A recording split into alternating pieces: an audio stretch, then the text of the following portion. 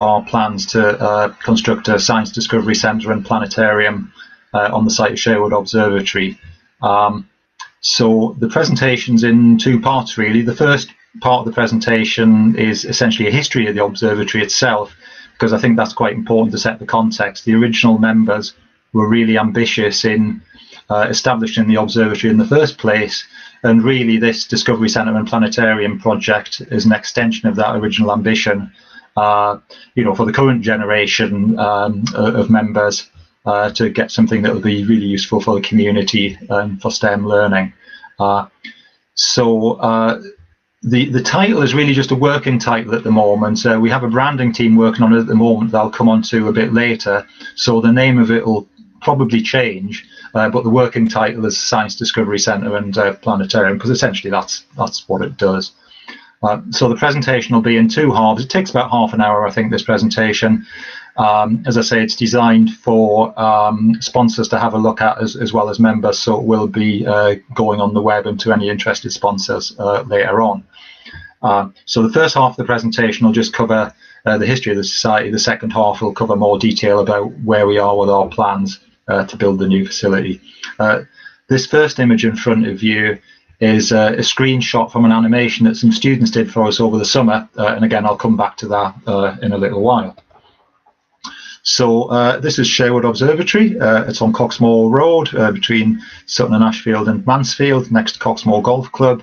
The observatory is obviously that white building in the centre of the screen there, and the site that's subject to our future plans revolves around that circular piece of land with a derelict building, that red brick building on the roof, just slightly lower than the observatory on the screen. But I'll explain all of that as we go through the presentation. MSAS itself was formed back in 1970, so it's its 50th anniversary this year, and it was formed by Dave Collins, who's still a member to this day. Dave is the guy standing up to the far right of this picture. And he basically put an advert in the paper saying, were there any like-minded people in the area who wanted to form an astronomy society? And they met in the local pub, and I think his local company donated some space to them as well. And they got together and decided what they wanted to do. And this is really the first sort of small group of members that you see in this image here. Now, unlike what most people would have done, this group wanted to be ambitious. Normally, people who form an astronomy society would get some tripod-mounted portable telescopes and start viewing the night sky with those. These guys wanted to do something more ambitious, so they decided they wanted to build what we now know as Sherwood Observatory. Now, they didn't really have any money, so they bought some land quite cheap off the water board. That company does have significance when we get a little bit further through the talk, but because they didn't have any money, they basically had to build it themselves. So this image just shows some of the members starting to dig out the footings, and you can tell by the circular bit of it, these are the footings that what turned into the actual observatory dome itself. Because they didn't have any money, they had to recover materials from the local area, so they went around the demolition sites. Some of the materials were sourced from the site of what is now the Four Seasons Shopping Centre in Mansfield. Other materials were collected from the demolition of Plesley Pithead. And clearly, as you can see in this picture, they used child labour to keep the cost down as well, and basically prep all of those second-hand bricks for use in building the observatory. The observatory started to go up over quite a few years, and again you can see in this picture that they did indeed source bricks from all over the place because they don't match. So this is the dome going up. The lecture room is just to the left, that flat roofed structure to the left of the image here. The dome was designed by architects at Nottingham University, and again built by hand by the members. This was the mid-70s, so there wasn't as much regard for health and safety as people would have these days. So you can see them there kneeling on the ribs of the dome and putting the panels in place against the framework of the dome. And there's something like 5,000 hand-popped rivets went into making that dome. And if anyone's actually used a hand-popped rivet gun, you realise what an achievement that is, particularly working in those sorts of conditions to put all of those panels on. They made the telescope themselves as well. So this is more or less how the telescope looks today.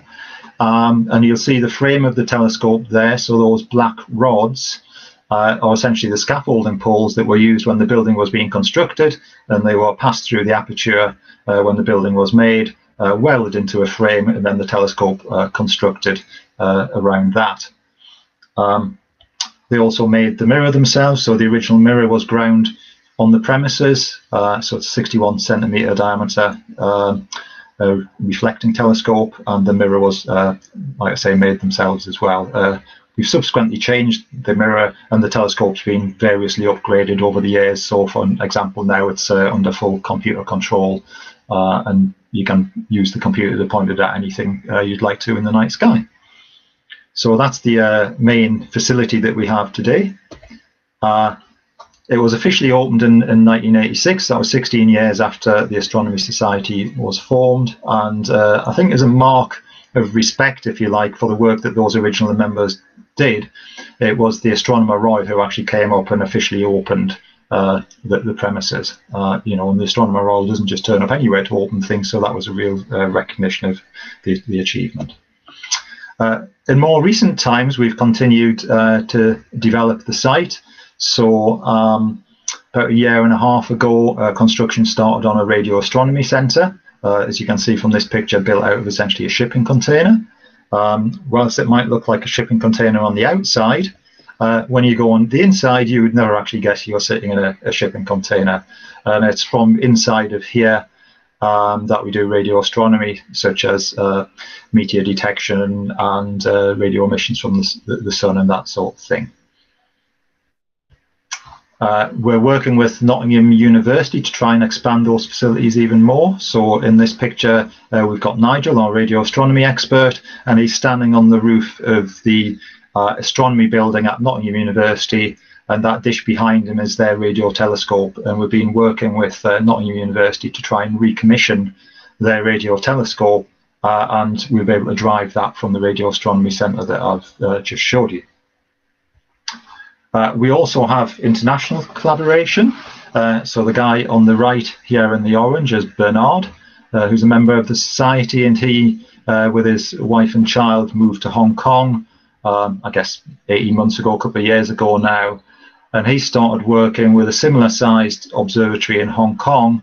And what they're trying to do is replicate some of the outreach that we're doing from our observatory, but to a Hong Kong audience, and particularly with some schools.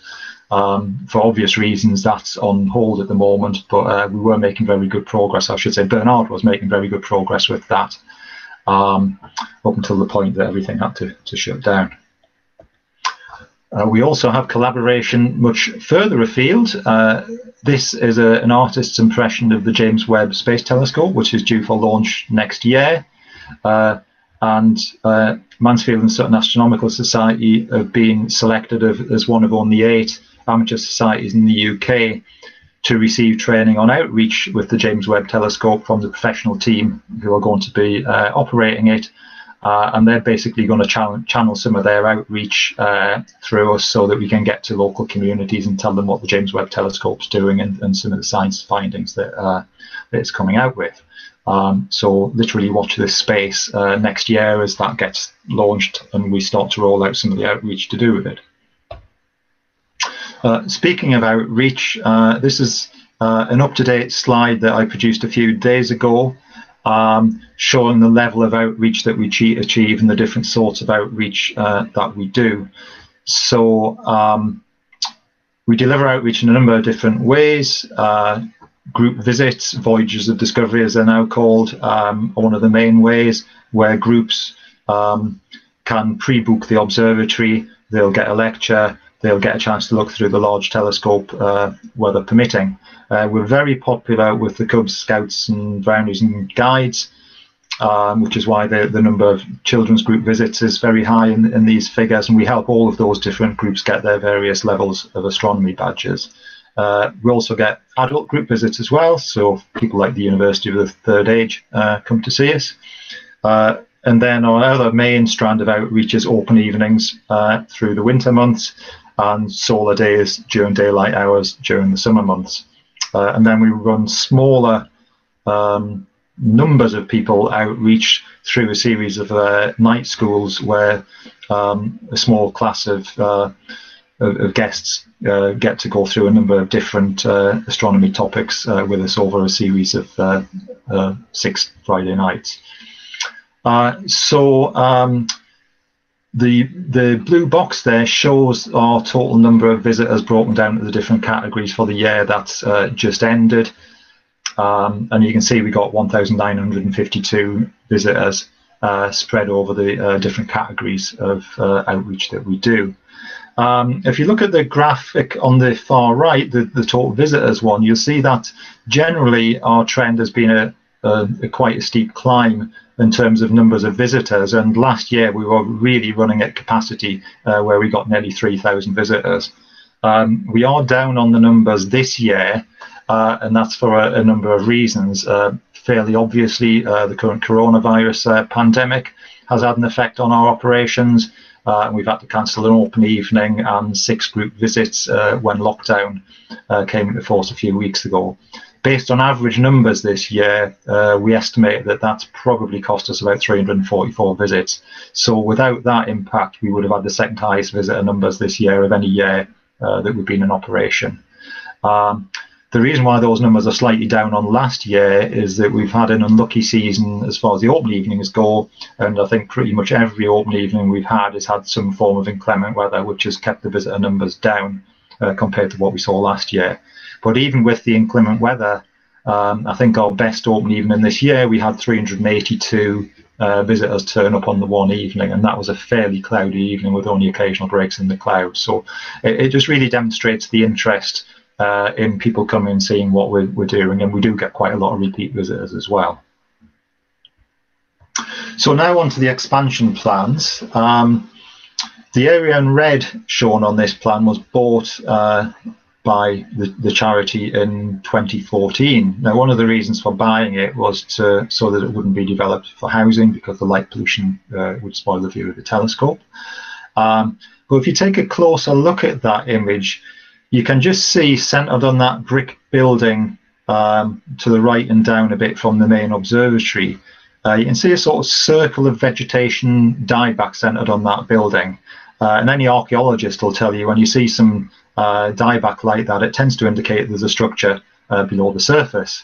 And that is indeed so in this case. So if you go into that building, which you can't do now because we've sealed it off, but if you go through that building, you'll find a hole in the floor, and if you go through the hole in the floor, this is where you'll end up. And what this is a Victorian reservoir built in the 1880s to house water for temporary storage for the local area.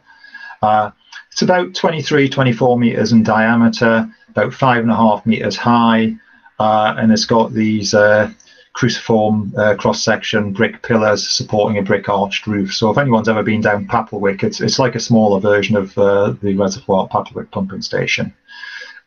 So this would have been filled full of water, and then it would have been pumped out to the local area. And if you look at the back of the reservoir where it changes from essentially a tide mark to white coated bricks, that's where the fill level of the water would have been. So if you'd been standing on the floor of that reservoir where this picture was taken, you'd be under about 5 meters of water. This just gives you a bit of an idea of scale of the reservoir itself. And if you look closely on the arches, you can see over the years there's quite a few stalactites formed, because when you build a reservoir you don't have to make the roof watertight. That's a bit of a challenge for us converting it to another use, because we're clearly going to have to seal the roof at some point. Just another view of the reservoir, giving you an idea of some different views. And then this one taken by a professional photographer a couple of years ago. This one shows the pipe work that was used to lift the water out of the reservoir when it was in operation. And that light coming in through the roof, it basically takes you into that building that you could see on the roof in an earlier image. So the question then became, what do we do with it? Now this is what I wanted to do, but apparently we can't do that. So we've decided that what we would like to do is convert it into that thing I showed you on the first opening slide, is a visitor centre, science centre and planetarium. First thing we did in the current sort of phase of works is to do a public consultation. So I thought I'd just share some of the results of that consultation. We did it in a number of different ways. We did paper questionnaires to people who were visiting the observatory or we were handing out elsewhere. We did an online questionnaire, the same questions, but you could access on the internet. We went to the local shopping centre and to IKEA. And we had some simple yes/no voting boxes, so someone could put a tiddlywink in the yes or the no box, depending on whether they thought our idea was good or not. And we also wrote to most of the schools in the Nottinghamshire and Derbyshire catchment areas that we felt were in a reasonable distance from the observatory. And you can see for yourself the results here. I won't go through them in any detail, but clearly there was an overwhelming interest in developing the site to the manner that I've described. From the public consultation, we have a lot more depth of data. So this is just an example of one of the data sets we have there, where we asked people about frequency of visits. We asked what age range they represented. Now, an important thing on that middle pie chart is that it excludes pretty much all of the children, because there tended to be family groups that we were asking rather than the Cubs and Scouts and Brownies. So that age range doesn't represent the about 40% of visitors we currently get through those uniformed children's groups. And visit type as well. Was it a family group? Was you on your own? Were you with a partner or a friend, or as part of a group visit? So we have a lot of good data about the types of visit people would like and the frequency of visits and that sort of stuff. We also asked them about price point. And the business plan modelling that I'll show you in a few moments was pretty much based around those price points, with a little bit of variation as a result of further analysis. We went through a phase where we were asking for visitor feedback when they visited the observatory, and broadly the point of this slide is just to show again that there was interest in developing a planetarium and that we are capable of operating a good quality visitor experience. The overwhelming majority of people who visit us say that it at least met with expectations, and most people say it was better than they thought it might be. Incidentally, the ones that say poorer was because it was bad weather, which unfortunately we don't have any control over. Although obviously when we build a planetarium, then the weather won't have such an impact on the sort of experience we deliver. So hand in hand with all of that information, we raised some funding for a feasibility study, and we got some money out of the Heritage Lottery Fund, now called the National Lottery Heritage Fund, the Architectural Heritage Fund, and Ashfield District Council. We did a feasibility study which essentially demonstrated that there was no reason why we couldn't develop the site in the manner that we wished to. We employed structural engineers to have a look at the reservoir, and no great surprise that a Victorian piece of engineering is more than capable of being adapted to the use that we want to put it to without falling over. These are sort of the unofficial goals and visions. As I said at the beginning, we're working on a marketing plan at the moment, so these will be translated into more formal visions, I guess, that you could say. But this is more or less captures what we're trying to do. We want it to inspire STEM learning, and the young in particular, but all ages actually. Part of the reason for doing that is to create a pipeline of talent and motivated people in the area. That's important for prosperity in the area. When you look at the demographics of the area and future employment prospects and the way employment opportunities are going to be changing over the years, it's really important that we have a good group of STEM educated people coming through into the workforce if we're going to keep employment in the area. And of course, it's a unique visitor attraction. I don't think anyone else has ever anywhere in the world converted a reservoir into a planetarium and science discovery centre. And that'll add to the visitor economy and bring people into the area, and obviously bring money into the area as part of that. As I said, we produced a business plan, and this is it. So as is, last year, or I should say the year before now, we received about 3,000 visitors per annum. That gives us an income of about 19,000, excluding some specific grants that we get. And what that money does is covers our operational and maintenance costs, plus some limited expansion, for example, the Radio Astronomy Centre that I showed you. And as part of good governance, the trustees always keep between 6 and 9 months of operating costs in reserves to cover potentially difficult times or unexpected expenditure. And I guess the current situation would count as something like that. And the entire place is run on volunteer effort. Post-development, we're planning on somewhere around 20,000 visitors per annum, which actually could be light. So the observatory would be open most days a week.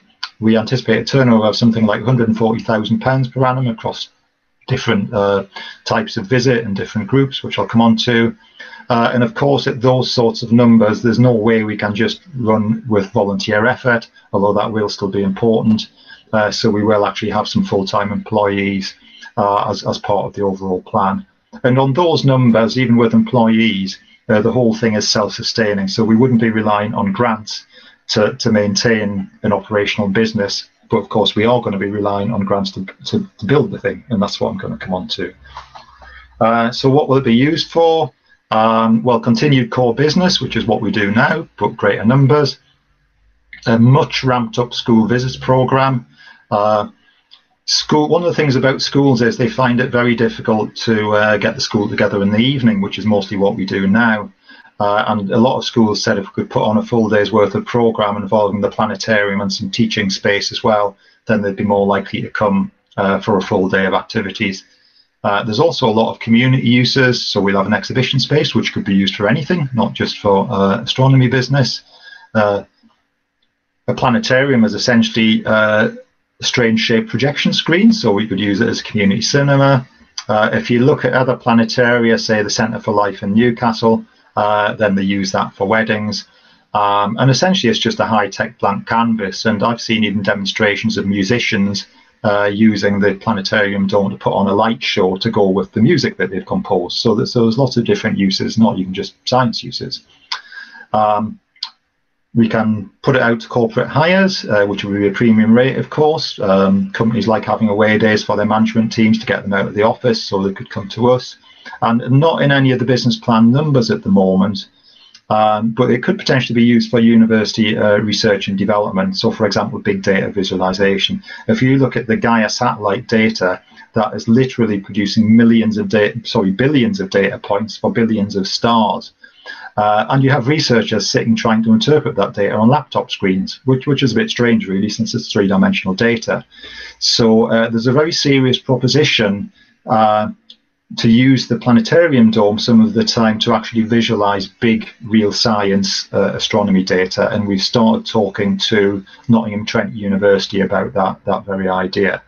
And essentially for businesses it's a virtual design cave, but I won't go into that in more detail at the moment. Economic impact assessment, very briefly, that there's a standard way of calculating economic impact assessment based on business turnover. But essentially at the moment, for the area, so not just for us, but people coming into the area to see us, we get about £53,000 worth of business drawn into the area. And we spend sort of our income plus people who visit us spend money as well. So it translates into about £23,000 of goods and services. If we conservatively assume 15,000 visits post-development, then you can see for yourself the impact that brings and the employment that brings. Not all of that employment is with us, but having that tourism in the area induces a certain number of full-time employees in the general area to support that extra bit of tourism. So that's really the economic impact. But the thing I wanted to stress was the economic impact is by no means the important impact. I'll just switch my light on, actually. The biggest impact is not monetized in any of the metrics that anyone uses at the moment. And that impact is inspiring people, encouraging kids to take up STEM subjects, encouraging adults and kids to take a general interest and understanding of science. And that is a much, much bigger impact than those numbers that I've got on this slide. And, you know, I would absolutely love it if one day there's someone being interviewed on the news about some fantastic space mission to Europa or somewhere, and the interviewer turns around and says to her, "What got you into doing this in the first place?" And she says, I went to Sherwood Observatory. I spent an afternoon there, and I was absolutely hooked, and that's what got me into this as a career. I mean, that would just be the icing on the cake. We have more modest recognition at the moment than that, of course, and this is just some examples. I won't read them out, but just of some school visits where basically they wrote back to us and they were saying what a good time that they had and how it got the kids really inspired to learn more on the national curriculum. I just wanted to play this video now. Unfortunately, I'm not sure the sound will work or the internet connection, but one of the things we did last summer was have 2 architect students from Nottingham University, which Nottingham fully funded, develop our plans a bit further. And as well as the usual CAD outline designs, they produced this 2-minute video which illustrates what the facility will look like. So if you think back to the images that I showed you before of the inside of the reservoir, I'll now show you what we hope it will look like when we finish developing it. The video is in about 2 parts. The first part shows the inside of the reservoir, and then the next little bit has what it looked like from the outside. So I will just run the video now. And I'll do a bit of a voiceover. So again, you can see the reservoir walls there. So those curved walls are the outside of the reservoir, and you can see the pillars supporting the roof there. So the idea would be to have a big open space that we could use for multi-purpose exhibitions, which could be repurposed for different exhibitions. Next thing you see is some meeting rooms where we just essentially put dividing walls in along some of the lines of pillars. That's been important based on feedback from the schools that we've been talking to, because they need static classrooms if they're going to come for a day, as well as having the kids sit in the Planetarium dome. And believe you me, having spent 2 days at the Planetarium conference, you do not want to spend 2 full days sitting in a Planetarium dome. It makes you feel quite ill. So this is just some of the teaching space there. These plans will vary. This is really just conceptual at this stage. Clearly, when we appoint professional architects, some of this might change, but it gives you an idea. So you've got a computer suite there. And then we move outside, so the original observatory stays as is. For anyone who's worried, we don't lose a significant portion of the sky to this for the telescope at all. So the concept is we have a ramp that goes up the outside of the reservoir covered. It shouldn't be raining in there. And then there's the Planetarium on the left. We have a viewing platform and a small cafe on the roof of what is now the reservoir. And then we have another ramp going down underground into the reservoir space that was subject to the first part of the video. We have an entrance hall and an elevator in the entrance hall as well that takes you up to the Planetarium and down to the reservoir floor. So that's really just the concept. And for those golfers amongst you who are looking out over Coxmoor Golf Club there, the students ran out of time, so they didn't put all of the trees back in Coxmoor Golf Club. We're not actually planning on denuding the whole of Coxmoor Golf Club of trees. So I thought I would now mention the supporters that we've got so far. We've been out and about talking to businesses in the area for the past year or so, probably a little bit more. And whoever we talk to really gets hooked on the idea. And so these are just the businesses that have offered their support for nothing on a pro bono basis. We have paid contractors such as the structural engineers, but these are all the businesses that offer the services for free. So I'll just take you through those very briefly to acknowledge the work that they've done. So Brown Jacobson are a legal firm based in Nottingham.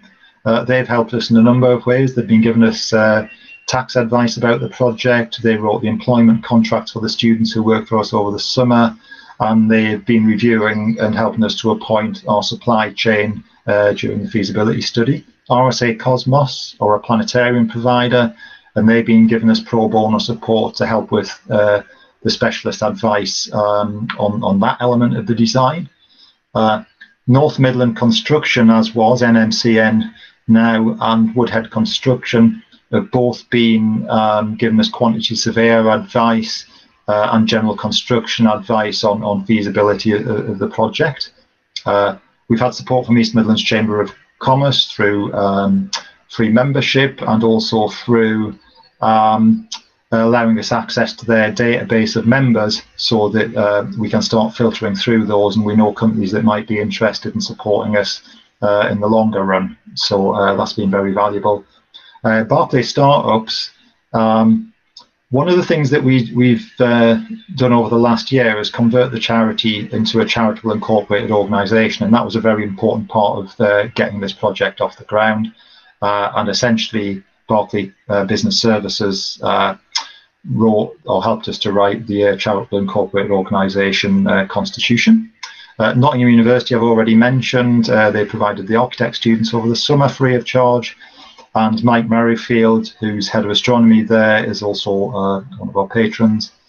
And those few in the middle, so Block Digital, JSS Media, and Quiensis, I always get their name wrong, are basically our media team. So they came on board in the last few weeks, and they're working up our branding and marketing at the moment. And Block Digital have offered to support with some more virtual displays of what the site will look like. And one of the interesting things they're looking at is some augmented reality stuff. So as we're developing the concepts further, you'll be able to come to the site, put your augmented reality goggles on, and when you walk around the site and look at the site, you will see it as it will be when it's being developed rather than it is now. So they'll superimpose their digital rendition of what the site's going to look like on the real background when you look through your augmented reality glasses. So that should be really exciting, and that should get other people interested as well. We set up a project board. Also, most of these people are giving their services for nothing. Myself and Scott, you'll know. Caroline Taylor is our fundraising consultant. She knows a lot about the Heritage Lottery people and other sources of funding. So we're paying her as a consultant to support this phase of the project. All of the other people there are giving their time for free. So Martin is a local business leader. He's chair of Lyndhurst Engineering, which is just down the other end of Coxmore Road. He's very well connected with other businesses in the area. Liz Barrett is an educational specialist with a big educational academy trust. So she's advising us on obviously the STEM side of things. Paul Humphreys from D2N2 is giving us business advice. Colin Hutchison operates the Planetarium at Think Tank in Birmingham. So he's giving us advice on what works and what doesn't work in terms of setting up planetaria and advice on the technology. Kenny Webster is an exhibition specialist. He's currently working for the Royal College of Surgeons. But he's been responsible for exhibitions and outreach at places like the Science Museum in London. So again, some valuable advice there. That team's now meeting once a month to help us to steer the project forwards over the remainder of this year. So this is the programme, and this is based on the National Lottery Heritage Fund as the core funder. I'll just put both pop-ups up first. So we did the feasibility study. We then put an application into the Heritage Lottery in September last year to put in an expression of interest, which we passed with flying colours. The process is then that we apply for phase 2 funding, as I've called it here, which is effectively the money to do the detailed design and the planning application and work up the visitor experience. So that would, we estimate, cost £225,000. And we estimate the whole development cost is going to be something like 4 million. So we were going to put that application in September of this year, but unfortunately, because of the current situation, they're now closed to further applications till at least December. So we've had to push the programme back 3 months because of the current pandemic. That would mean we do the detailed design next year and planning application next year. We then have to go back to the Heritage Lottery for the development cost applications, which is they've indicated, but they haven't committed, that they would be prepared to fund half of that, so about £2 million. So there's a big due diligence programme that they would have to go to before they release that money to us. And then we'd be constructing in late 2022 for an opening during 2023. So that's kind of the master programme.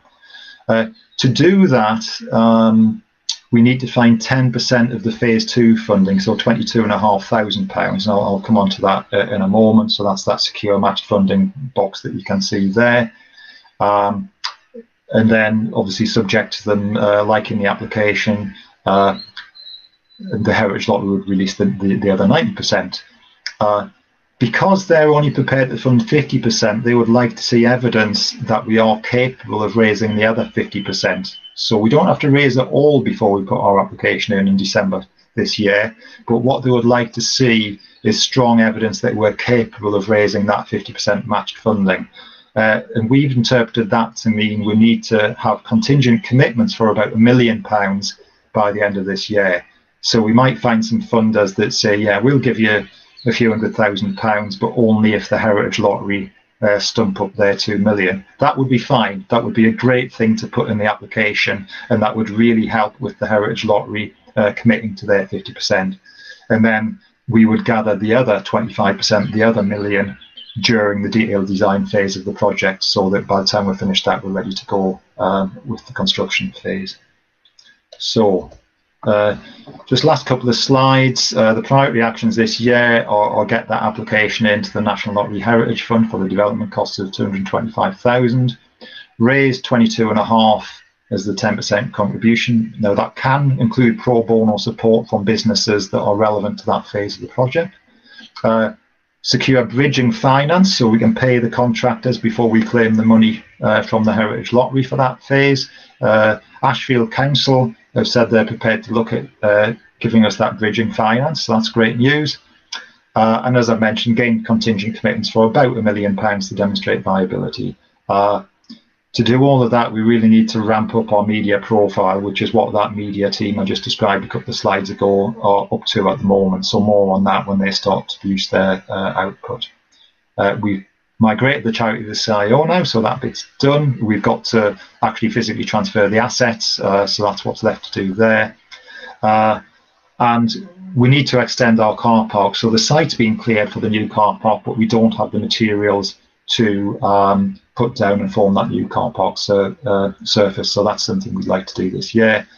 And a project that Paul's been working on is get BT Openreach to put fibre broadband down Coxmore Road. That would be very important for our stage of the project as well, because without that we wouldn't be able to live stream stuff to the Planetarium door. So just very briefly, and this is really for any external people who might be watching this presentation, we're looking for donations of materials and or labour to complete our car park. So we need crushed material to form the surface of the car park. We're looking for contributions to the £22,500 matched fund. We have got a donations page, and that link is shown there. When I looked this morning, we had 1,100 of that 22.5 already donated, so we're on our way. And of course, we're looking for sponsors for the main construction phase of the project as well. And last but not least, there is a consultation going on at the moment for use of some government towns funding money in the area. And we've put up this as an idea for where some of that money should be going. And that website address there is a link to the consultation page of the website. So if anyone would like to go along to that and make a positive comment about our scheme, then that will help us and increase our prospect of getting some funding out of the Towns Fund to make this thing a reality. And of course, if anyone wants to know any more information, then there's my email address, and anyone can contact me at any time on that. So this is just the final slide. It's just a photo montage showing the original construction of the observatory as it is today, and what we hope the site will look like once we've finished this phase of development. This image actually accompanied a full-page article in Sky at Night magazine a couple of months ago, so hopefully that will again engender some more interest and produce some positive responses. So that's the end of my presentation. Thank you.